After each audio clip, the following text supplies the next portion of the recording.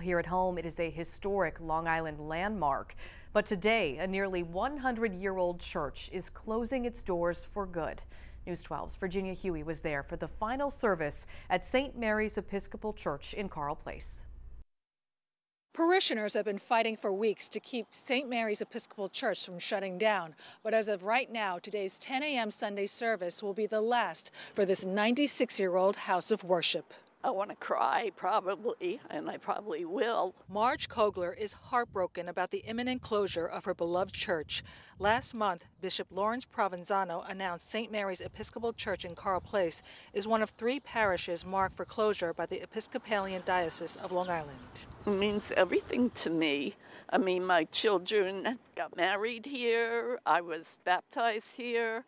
I made my Holy Communion, my confirmation. So it's been my whole life. Bishop Provenzano said the church is closing due to low attendance. In a statement he wrote, the Diocesan Council made its decision to close St. Mary's based on the fact that St. Mary's no longer meets the minimum number of parishioners to sustain congregational life and serve the wider community. Our intention is not to sell St. Mary's property, but to reimagine how it might be used more effectively to serve the ongoing ministry of the church. Many parishioners say the church's imminent closure is particularly upsetting because it's coming just a couple of weeks before Easter.